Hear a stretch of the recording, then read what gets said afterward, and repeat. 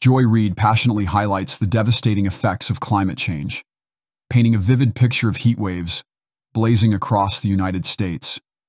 She emphatically blames these extreme weather conditions on the rampant climate crisis, a catastrophe she argues is fueled by political and corporate greed.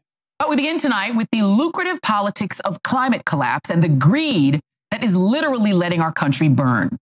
Today, millions of Americans from Iowa to Maine are suffering through heat warnings, watches, or advisories.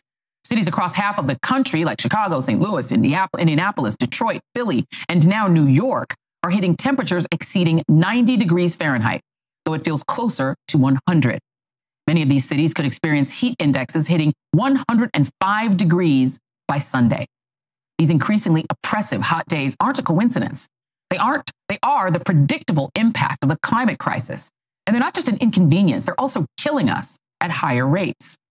Yet conversations about climate change often meet with skepticism, particularly when delivered with a sense of urgency or dire warning.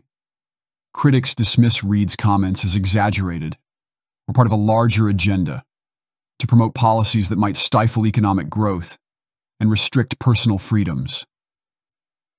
The casual retort, "Ma'am, it's called summer," starkly overlooks the notion that current weather patterns are abnormal, primarily driven by human activities. Instead, it leans on the idea of natural climate fluctuations. There is a significant focus on economic stability and personal accountability. Critics argue that climate policies frequently neglect the economic ramifications and the impacts on individuals, especially those working in sectors like energy production.